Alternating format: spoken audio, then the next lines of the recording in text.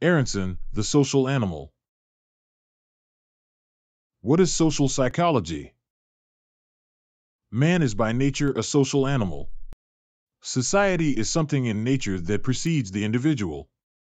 Aristotle.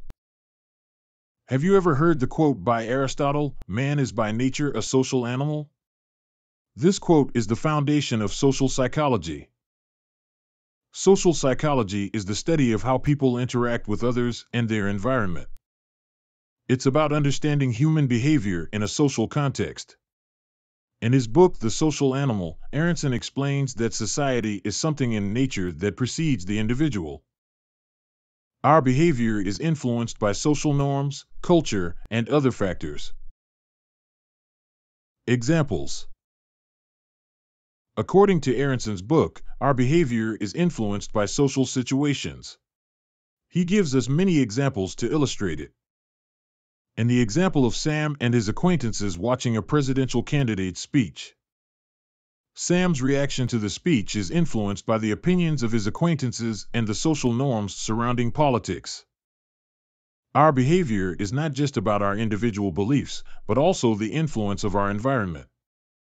In another example, when a 4-year-old boy receives a toy drum for his birthday, his behavior is influenced by the social norms surrounding gender and toys. In the example about Charlie, who recently moved to a new city, his behavior is influenced by the social identity theory, which suggests that we identify with groups to define our sense of self.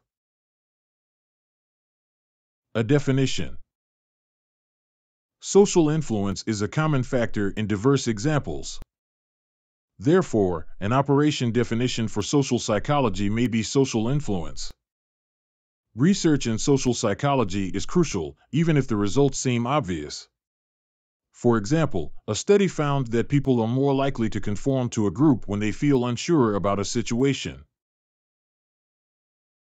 People who do cray things are not necessarily crazy. We tend to label people based on their actions. But Aronson's book tells us that people who do crazy things are not necessarily crazy. Instead, people's behavior is often influenced by social context. Think of the famous Stanford prison experiment and how the guards' behavior was shaped by their role.